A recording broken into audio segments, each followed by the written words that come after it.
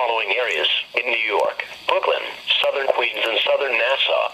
Coastal flood advisory remains in effect from 7 p.m. to 10 p.m. this evening. Locations along the South Shore bays of Brooklyn, Queens, and southern Nassau County.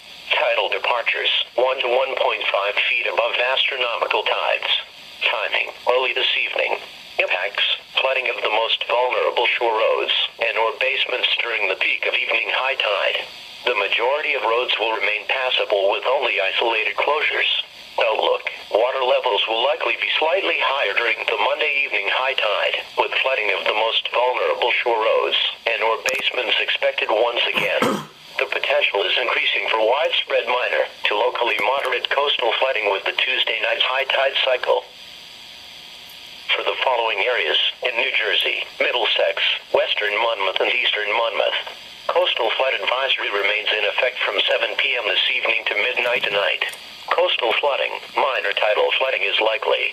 Timing: high tide occurs on the ocean side and Raritan Bay around 8 p.m. this evening and takes up to a few hours to work its way into Delaware Bay and the back bays.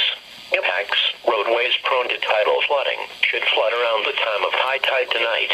Outlook: additional minor tidal flooding is possible with subsequent high tides on Monday and Tuesday nights.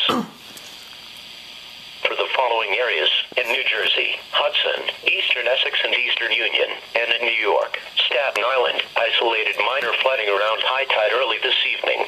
Tidal departures around a half a foot above astronomical tides. Timing early this evening. Impacts: minor coastal flood thresholds will be briefly reached at a few of the lowest lying locations along the shores of New York Harbor and immediate adjacent waterways this evening. This will result in minor inundation of these most vulnerable spots. Outlook: water levels will likely be slightly higher during the Monday evening high tide, with potential for more widespread minor inundation of vulnerable shoreline locations. The potential is increasing for widespread minor coastal flooding during the Tuesday night high tide cycle.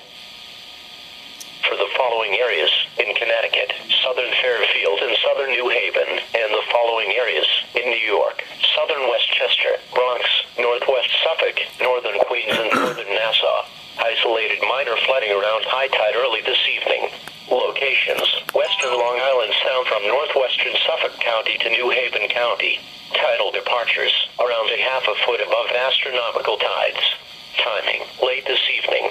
Impacts: minor coastal flood thresholds will be briefly touched at a few of the lowest lying locations along the shores of western Long Island Sound this evening. This will result in minor inundation of these most vulnerable spots.